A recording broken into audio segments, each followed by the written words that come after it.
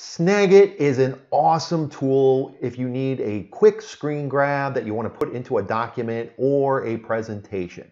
But if that is all you are using it for, you are seriously missing out. Hey, it's Jeff with YourLearningCareer.com. If you're new to the channel, I want to welcome you. This channel is all about helping people who are in learning professions get better, or if you're someone who wants to get into a learning profession, I have all kinds of helpful videos here for you. Today, I'm going to take you beyond the screen grab. I'm going to show you 5 other really cool things you can do with TechSmith Snagit. If you don't have Snagit yet, I put a link to it in the description below. The 2022 version just came out recently, so I will link to where you can go buy that if you don't have it already. If you're using an older version though, that's okay. All these tips and tricks I'm going to show you today, you can do in the previous version of Snagit as well, so no worries there. All right, let's get started. I'm here in the Snagit editor, and this is really where the magic happens. When you do a screen capture, you want to make sure that this is toggled on to preview in the editor, because the editor is where you can really do the cool stuff. Now, one thing that you'd want to do that's very common is you might want to emphasize a certain part of the screen grab. So this is a great way to do that with a rectangle. So if I wanted to, let's say, highlight the chart, I can just put my rectangle around that, and there it is. And then I can save this, I can copy it, I can do whatever I want. But the point is, I would very much encourage you to go in and really explore these different options that you can use to edit your screen grab, because it makes them so much more useful and powerful when you start adding these different elements to it. Okay, the second cool feature I want to show you in Snagit, templates. If you've ever needed to create a job aid, either for your colleagues or for a training class, for students, it can be a little tedious. One of the really cool things with this Snagit editor, they have all kinds of really great templates that you can use to make that a lot easier. And let me show you what I'm talking about. If you go up here to create and then image from template, you'll see that you have all kinds of choices of different templates that you can use for various types of documents. And as if that wasn't enough, you can also, if you notice here, it says download more, so you can actually get even more options by clicking on that, and it will take you to the TechSmith website. I'm going to go to this basic 4 steps template, and I'm going to hit create. Now, as you can see, it's got the placeholders for my photos. It's got a place to add a title, and all I have to do now is fill this out. So in this case, and I already did some screen grabs, and this is going to be a PowerPoint job aid. So I make say PowerPoint tutorial, and then for the subtitle specifically, I'm going to do inserting an image. Okay, and then I've got my screen grabs down below that go through the steps, and I just drag them up here. There's one, then it's gonna open that, then it's got this, and then finally this step. And then all I have to do, I can just go in and I can add my captions. So I already went ahead here and I filled in the text. And of course, there's a lot of customization. I can change the font, I can change the color. Also, these numbers that came in, I can change these. Notice when I click on it over to the right, see I have other options of colors. So I can do a lot of customization.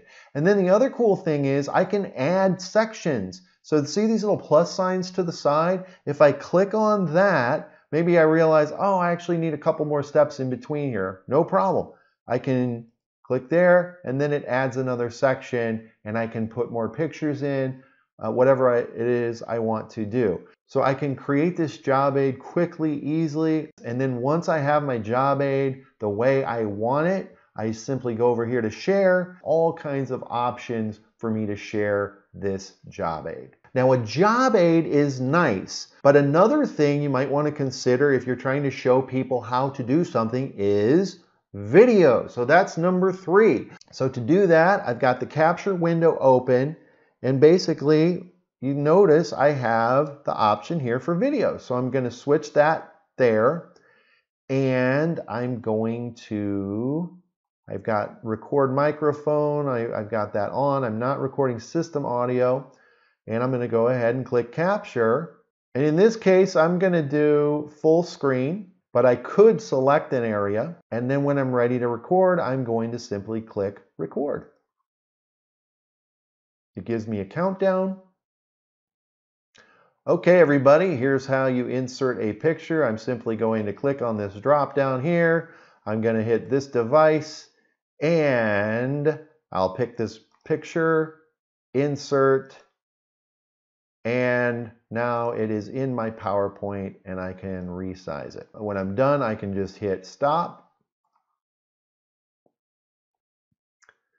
So now this takes me back to the Snagit editor. And as you can see, it's a very basic editor. This is not going to have all the features and functionality of something like Camtasia, which is another TechSmith product, but it'll do the job for a quick little video that you want to use to demo something. And then of course I can share it. I simply click on share, and then I have all these different share options.